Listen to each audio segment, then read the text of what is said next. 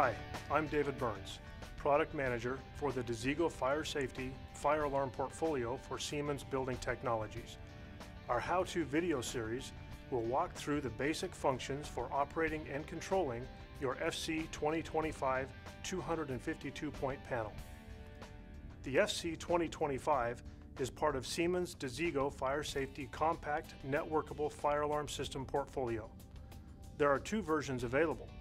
The first, model FC2025, will support up to 252 addressable devices, which can be installed on 4 Class B signaling line circuits or 2 Class A signaling line circuits. The second version, model FC2050, will support up to 504 addressable devices, which can be installed on 8 Class B SLCs or 4 Class A SLCs. Additional features include built-in notification appliance circuits, programmable auxiliary relays, and 24-volt DC power.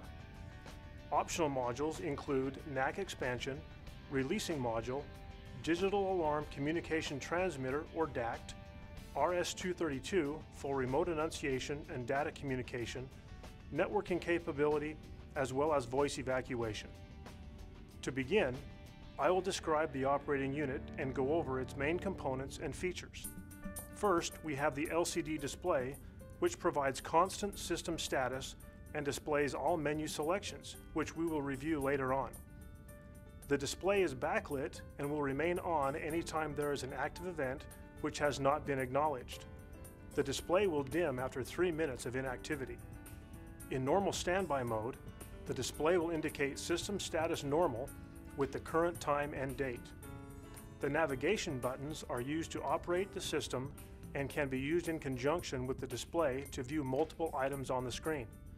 The keypad, menu button, OK and cancel buttons are used to manage and control the various capabilities within the system, including disable, enable, and view history and sensitivity reports.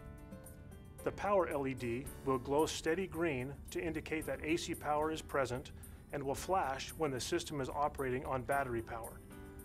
The partial system disabled LED will glow steady yellow to indicate that any device is disabled. Next, we have the internal buzzer. The internal buzzer will sound steady when an unacknowledged event is present and will pulse with unacknowledged supervisory or trouble conditions. When all conditions are acknowledged, the buzzer will be silent. There are several indicator lights.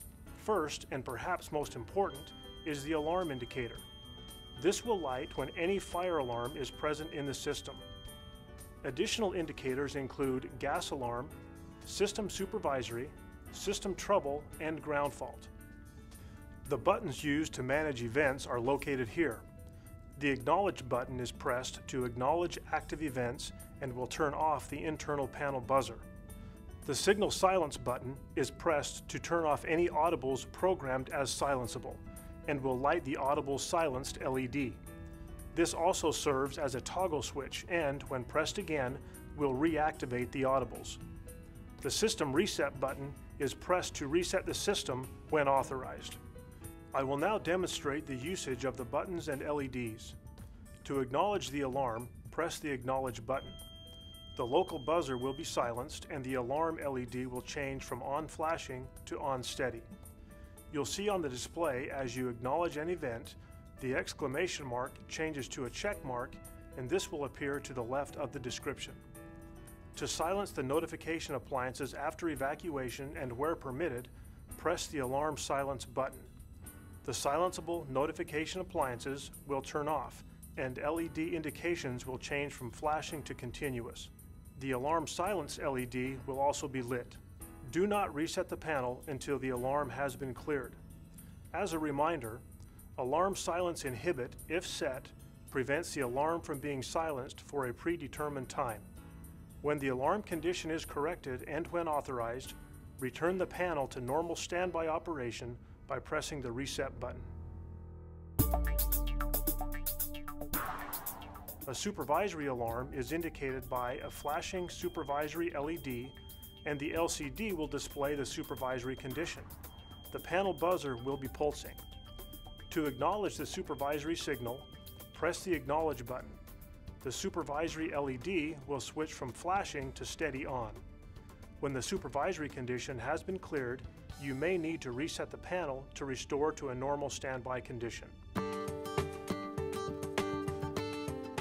A system trouble is indicated by a flashing trouble LED. The LCD will display the trouble condition as well, and the panel buzzer will be pulsing. To acknowledge the trouble, press the Acknowledge button. The trouble LED will switch from flashing to steady on.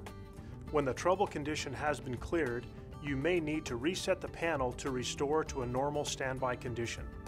Just a reminder, devices in a trouble condition may not report a fire alarm. In order to view different active events, simply use the four-way navigation buttons to scroll through to view different events. Thank you for watching this presentation. We hope this video will help your team effectively operate your Desigo Fire Safety fire alarm system. Please feel free to reach out with your future fire and life safety needs. Siemens, ingenuity for life.